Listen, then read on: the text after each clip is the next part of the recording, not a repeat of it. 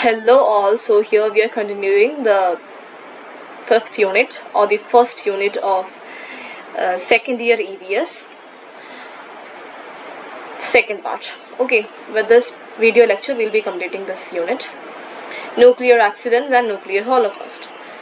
The nuclear energy was discovered by humans as an alternative, clean and cheap source of energy. In the short history of nuclear energy, there have been accidents that have surpassed any natural calamity or other energy source extraction in their impacts. A single nuclear accident can cause loss of life, loss of property, long-term illness, destruction of property on a large scale for a longer period of time. Due to the combustion of wood, plastics, petroleum, forest, large quantity of black soot will be carried to the stratosphere. The black soot absorbs solar radiation and won't allow the radiation to reach the earth, and the evaporation will also reduce. Therefore, a cooling atmosphere creates into the environment. This is known as nuclear winter. This will be important in MCQs and all. What is nuclear winter? Okay, not this. It's very important. Now the case study, the atomic bomb, the Hiroshima and Nagasaki attack in the Second World War. Just refer to that also. Then environmental legislation. India is the first country in the world to have made provision for the protection and conservation of environment in its constitution. Okay, first country. After UN Conference on Human Environment in Stockholm in 1972, every year 5th June is celebrated all over the world as World Environment Day. Soon after the Stockholm Conference, our country took substantive legislative steps for environment protection. Wildlife Protection Act 1972, Water Prevention and Control of Pollution Act 1974, Forest Conservation Act 1980, Air Prevention and Control of Pollution Act 1981, then Environment Protection Act 1986. The constitutional provisions on environment. So Article 21, right to pollution free environment. Article 48A, the state shall endeavour to protect and improve the environment and to safeguard the forest and wildlife of the country. Article 51AG, duty of every citizen of India to protect and improve the natural environment including forest, lakes, rivers and wildlife, and to have compassion for living creatures. Next, environmental legislations. So, general, forest and wildlife, water, air. Environmental laws in India. There are 22. So, you can study 4 or 5 among them or 8 among them. There won't be any question asking like, write the 22 environmental, the laws in India. Okay, so you can select and study some of them. So the first one, the Water Act 1974, then Water Rules 1975, then Water Cess Act 1977, then Water Cess Rules 1978, the Air Act 1981, the Air Rules 1982, the Environment Act 1986, the Environment Rules 1986, Hazardous Rules 1989, Manufacture, Storage and Import of Hazardous Chemical Rules 1989, the Forest Act 1980, the Forest Rules 1981. Then the Wildlife Protection Act 1972, the Wildlife Rules for Transactions and Taxidermy 1973, the Wildlife Central Rules 1973, then Wildlife Licensing the Wildlife Licensing Rules 1983. 1 minute.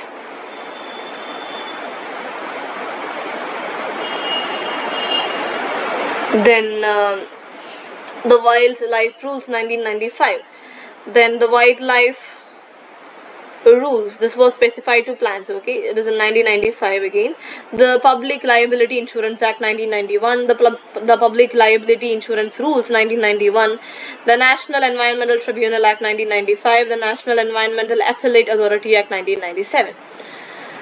So these are explaining them, not them but some other also.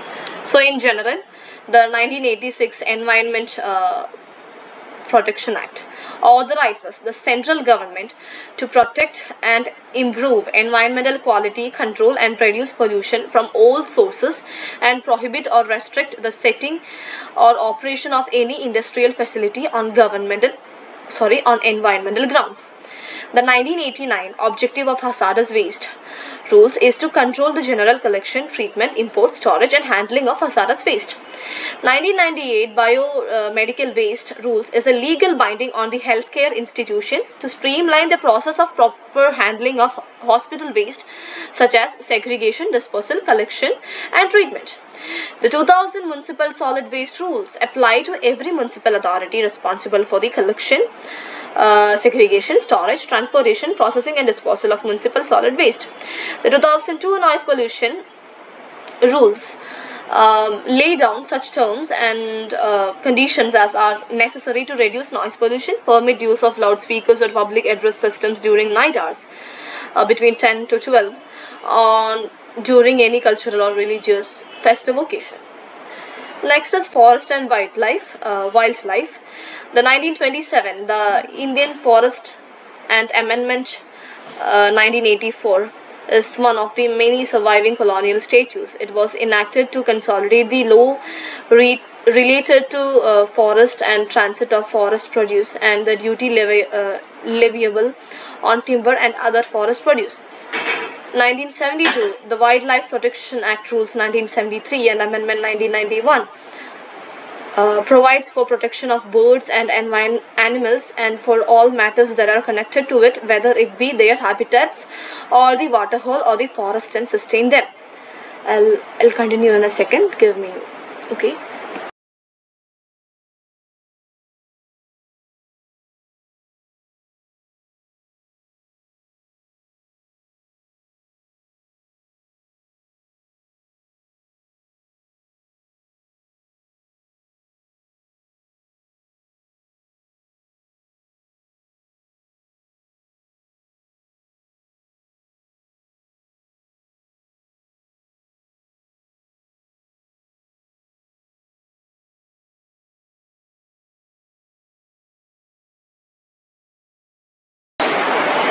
So, yeah, I went for some water. Okay, so 1980, the Forest Act and rules is in 1981. Okay, so provides for the protection of and conservation of forest. Then 2002, the Biological Diversity Act is an act to provide for the conservation of biological diversity, sustainable use of its components, and fair and equitable sharing of the benefits arising out of the use of biological resources and knowledge associated with it. Next is water. The 1974, the Water Act establishes the institutional structure for preventing and abating water pollution. It establishes standards for water quality and effluent. Polluting industries must seek permission to discharge of waste into effluent bodies. The Central Pollution Control Board was constituted under this Act. 1977, the Water Cess Act provides for the levy and collection of cess or fees on water-consuming industries and local authorities. 1978, the Water Cess Rules contains the standards, definitions, and indicate the kind of an location of meters and that every consumer of water is required to affix. 1991, the Coastal Regulation Zone Notification puts regulations on various activities, including construction, are regulated. It gives some protection to the backwaters and estuaries. Then Water Prevention and Control of Pollution Act 1974. It provides for maintaining and restoring the wholesomeness of water by preventing and controlling its pollution. Pollution here is the contamination of water or alteration of the physical, chemical or biological properties of water, or such discharge as is likely to cause a nuisance or render the water harmful or injurious to public health and safety, or harmful for any other use or to aquatic plants and other organisms or animal life. The above definition of water pollution covers all types of probable agents and life being affected in any way. The salient features and provisions of the Act. It provides the maintenance and restoration of quality of all types of surface and groundwater. It provides the establishment of central and state boards of pollution control, CPCB and SPCB. It confers them with powers and functions to control pollution. They widely represent and give comprehensive powers to advise, coordinate and provide technical assistance for prevention and control of pollution act. The Act has provisions for fund, budget, accounts and audit of the central and state pollution control boards. The Act makes provision for various penalties for the defaulters and procedure for the same. Functions, like every SPCB have similar functions at the state level and are governed by directions of CPCB, Central Pollution Control Board. The board advises the state government with respect to the location of any industry that might pollute a stream or a well. It lays down standards for effluents and is employed to take samples from any stream, well or trade effluent or sewage passing through an industry. The state board is empowered to take legal samples of trade effluent in accordance with the procedure laid down in the Act. The board suggests efficient methods for utilization, treatment and disposal of trade effluents. Air Act 1981. In 1981, the government passed the Act to clean our air by controlling the pollution sources, industries, vehicles, power plants, etc. The sources of air pollution, okay? So, in the first year, the fourth unit was on pollution itself, right? So, it is not permitted to release particulate matter, lead, carbon monoxide, sulfur dioxide, VOC or other toxic substances beyond a prescribed limit. The measurement of pollution level is being ensured by government-led pollution control boards. Now, the salient features of this Act.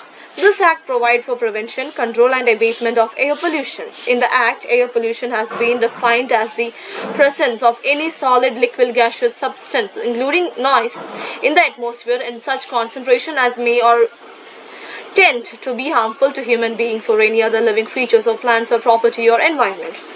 Noise pollution has been inserted as pollution in the Act in 1987. The Pollution Control Board at the central or state level have the regulatory authority to implement the Air Act. Under Section 17, the board have authority to check the whether or not the industry strictly follows the forms or standards laid down by board. Under Section 19, the consultation with the State Pollution Control Board, the state government may declare an area within the state as air pollution control area and can prohibit the use of any fuel other than approved fuel in the area causing air pollution. Section 20 of the Act has provision for ensuring emission standards from automobiles. Penalties. The authority of industry are to be penalized if they produce the emission of air pollutants in excess of the standards laid down by the state boards. Whoever, contravenes any of the provision of the Act or any order or directions issued is punishable with imprisonment for a term which may extend to 3 months or with a fine of ₹10,000 or with both. In case of continuing offence, with an additional fine which may extend to ₹5,000 for every day. Environment Protection Act 1986. The environment includes water, air and land and the interrelationship which exists among and between water, air and land and human beings, other living creatures, plants, microorganisms and property. Environmental pollutant means any solid, liquid or gaseous substance present in such concentration as may be or tend to be injurious to environment. Environmental pollution means the presence in the environment of any environmental pollutant. So, Environment Protection Act 1986. So, handling in relation to any substance means the manufacture, process, treatment, package and storage, transportation, use, collection, destruction, conversion, offering for sale, transfer or the like of such substance. Hazardous substance means any substance or preparation which by reason of its chemical or physiochemical properties of handling is liable to cause harm to human beings, other living creatures, plant, microorganism, property or the environment. Occupier in relation to any factory or premises means a person who has control over the affairs of the factory or the premises and includes in relation to any substance the person in possession of the substances. Next is requirement of Environment Protection Act. I know that I'm going a little bit in a hurry, but actually there is nothing more to explain there. These are simply to read out. You need to note down and you need to by heart or study. So that's the sole reason why I'm going in hurry. So requirement under EPA. Section 7. No person carrying on any industry, operation or process shall discharge or emit or permit to be discharged or emitted any environmental pollutant in excess of such standards as may be prescribed. Section 8. No person shall handle or cause to be handled any hazardous substance except in accordance with such procedures and after complying with such safeguards as may be prescribed. Penalties. Whoever fails to comply with or contravenes any of the provisions of this Act shall be punishable with imprisonment for a term which may be extended to 5 years, with fine which may be extended to 1 lakh rupees, or with both. In case the failure or contravention continues, with additional fine which may extend to 5,000 rupees for every day during which such failure or contravention continues after the conviction for the first such failure or contravention. If the failure or contravention referred to above continues beyond a period of 1 year after the date of conviction, the offender shall be punishable with imprisonment for a term which may extend to 7 years. Now, public environmental awareness. Some of the main reasons responsible for widespread environmental ignorance can be summed up as follows. Our courts have so failed to integrate the knowledge in environmental aspect as an essential component of the curriculum. Our planners, decision makers, politicians, bureaucrats, administrators have not been well trained so as to consider the environmental aspects associated with their plans. The developmental project must lead with the information of environmental aspects. There is greater consideration of economic gains and issues related to eliminating poverty by providing employment that overshadow the basic environmental issues. Now, methods to propagate environmental awareness. Various stages and methods that can be useful for raising environmental awareness in different sections of the society are follows: among students, among masses, among planners, through education, mass media, respectively. Now, role of NGOs. Voluntary organizations can help by advising the government about some local environmental issues and at the same time interacting with grassroots levels. They can act both as an action group or a pressure group. The Chipko movement for conservation of trees by Dasholi Gram Swarajya Mandal in Gobeshwar, Narmada Bachao Andolan organized by Kalpavriksha, Bombay Natural History Society, the Worldwide Fund for Natural India, Center for Science and Environment, and many others are playing their important role for environment conservation. The UNCED 1992, we know, Earth Summit, Rio de Janeiro, Brazil, second meeting of world leader discussing environment, 150 head of states.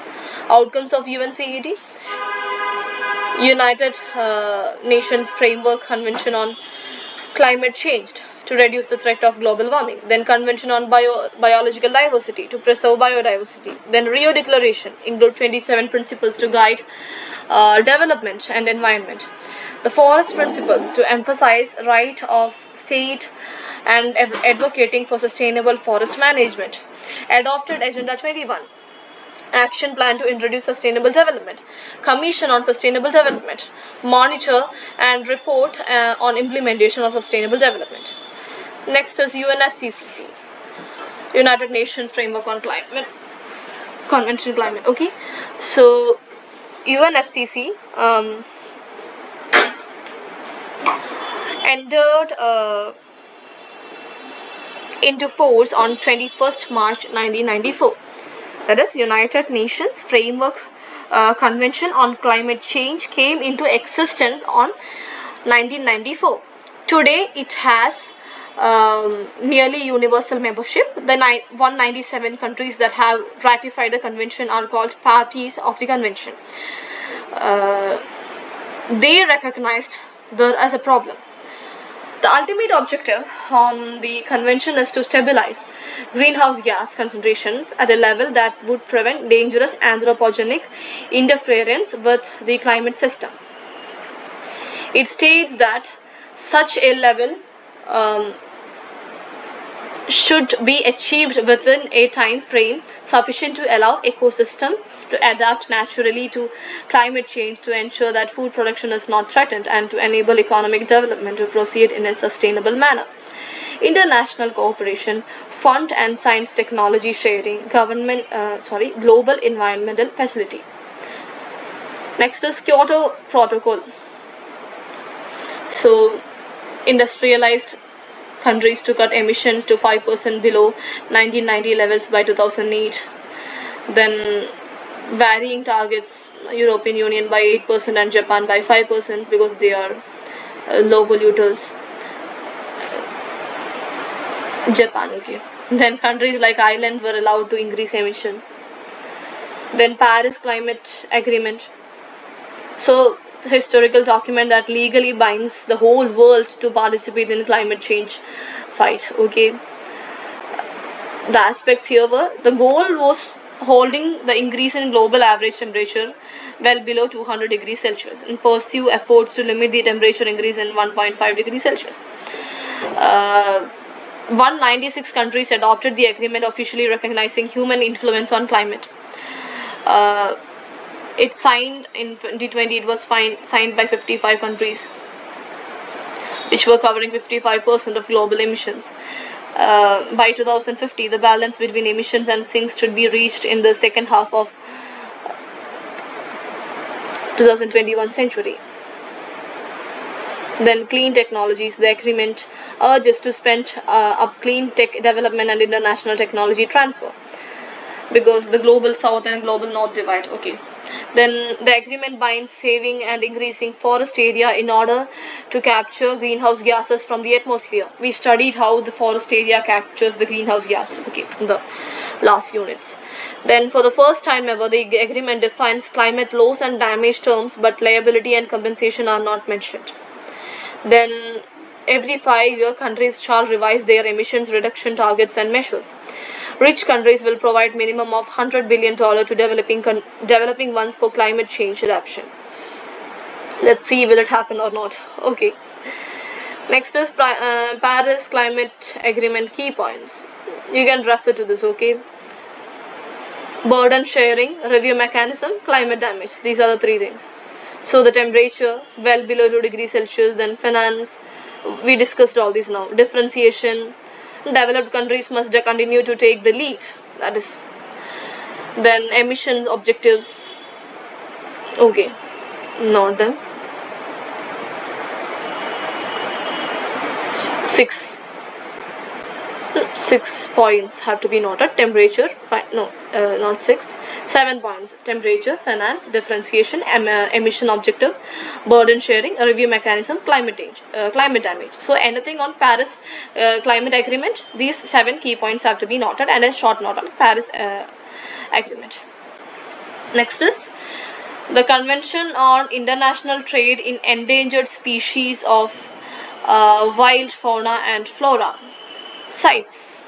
Okay, the full form, you may be asked to write the full form of such terminologies. Okay.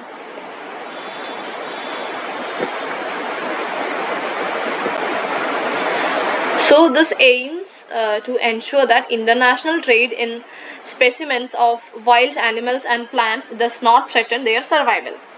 Okay, in last exam, there were, for 4 marks, I guess, 8 words, 8 short forms were abbreviations. 8 abbreviations were provided. We needed to answer them in full forms. So it was 4 or 5 marks, I guess. So the abbreviations are really important. Okay. Okay, again to CITES. CITES works by subjecting international trade in specimens of selected species to controlled to certain controls. All import, export, re-export and introduction from the sea of species covered by the convention has to be authorized through a licensing system. Each party to the convention must designate one or more management authorities in charge of administering that licensing system and one or more scientific authorities to advise them on effects of trade on the status of the species. The species covered by CITES are listed in 3 appendices according to the degree of protection they need. Appendix 1 includes species threatened with extinction. Trade in specimens of these species is permitted only in exceptional circumstances. Appendix 2 includes species not necessarily threatened with extinction, but in which trade must be controlled in order to avoid utilization incompatible with their survival. Then third appendix contains species that are protected in at least one country which has asked other CITES parties for assistance in controlling the trade. You can note down these pictures, the diagrams.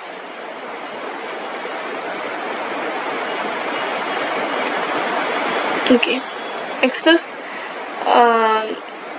Convention Biological Diversity, CBD, UN CBD. Okay, the convention was opened for signature on 5th June 1992 at the UN Conference on Environment and Development, Rio Earth Summit. Okay, the convention entered into force in 29th December 1993, which was 90 days after the 30th ratification. Strategic plan for biodiversity, including the Aichi biodiversity targets for the 2011-2020 period, was in here.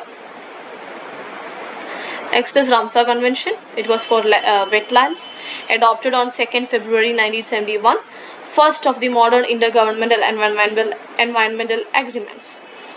Mission: the conservation and wise use of wetlands through national actions, international cooperation as a contribution towards achieving sustainable development. 3 pillars: wise use, designation of priority wetlands, then international cooperation for shared wetlands and their resources like transboundary sites and all. Wise use matlab, the Ramsar Convention has many practical guidelines and COP resolutions that COP resolutions on the conservation and wise use of wetlands. Okay, so then well-known independent scientific and technical panel produce handbooks and guidelines. Then members of the Ramsar family have significant experience in the conservation and management of wetlands, particularly for forest wetlands. Large program on communication, education, public awareness and training. And World Wetlands Day 2010. Wetland forest, okay, that is referred to. Some of the wetlands: Ashtamudi wetland in Kerala. Okay, you can study some 5 or 6 among them. Okay, if asked as an example, you can write.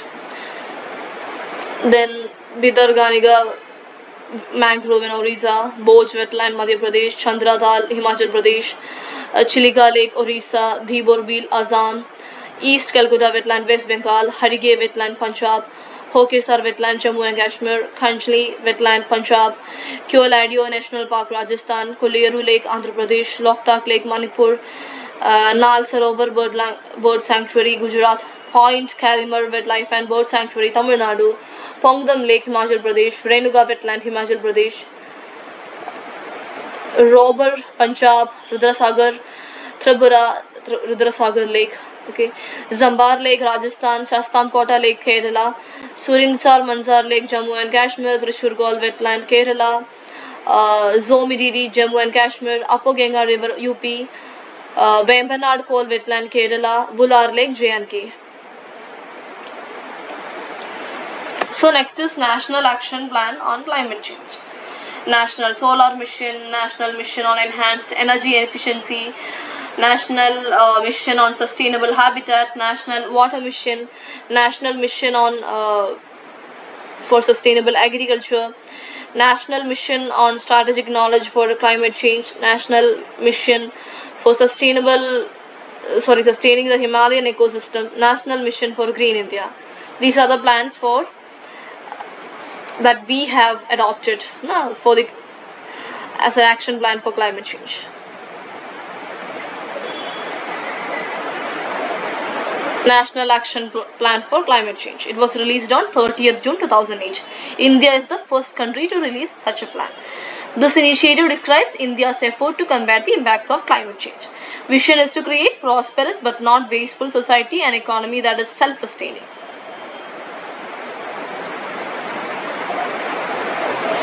So first we had Jawaharlal Nehru National Solar Mission to establish India as a global leader in solar energy.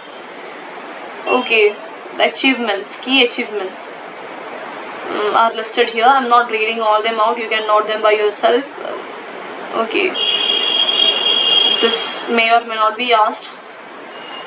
There is a scope for a question from this part anyway. Okay, so one is Jawaharlal Nehru National Solar Mission, then National Mission for Enhanced Energy Efficiency to achieve growth with ecological sustainability by devising cost-effective energy efficient strategies, then National Water Mission. That the National Water Mission was to conserve water, minimize wastage and ensure equal distribution both across and within states through integrated water resources development. The National Mission for Sustainable Agriculture to transform agriculture into an ecologically sustainable, climate resilient production system and ensuring food security. Then National Mission on Sustainable Habitat to promote sustainability of habitats by improving energy efficiency in urban planning. The budget associated with it, key achievements, everything have to be noted. Okay. Then National Mission for sustaining the Himalayan ecosystem to safeguard the Himalayas and attempt to address impacts of climate change on Himalayan glaciers, biodiversity and wildlife conservation. The National Mission for a Green India to grow and maintain sustainably managed forest and other ecosystem. Then National Mission on Strategic Knowledge for Climate Change to identify challenges and responses to climate change through research, technology development, ensure funding of high quality and focused research. Next is a new one. This may be new to most of you. Chemical Weapon Convention 1997. This convention aims to eliminate an entire category of weapons of mass destruction by prohibiting the development, production, acquisition, stockpiling, retention, transfer or use of chemical weapons by state parties. State parties have also agreed to create a verification regime for certain toxic chemicals and their precursors in order to ensure that such chemicals are only used for purposes not prohibited under convention. A unique feature of the convention is its incorporation of the challenge inspection, whereby any state party in doubt about another state party's compliance can request a surprise inspection. Okay, so that's it. So save water, save energy, save the environment. If you want to act green, first think green. We are done with the 5th unit. Then in the next video lecture we can start with the 6th unit. So thank you. Happy learning.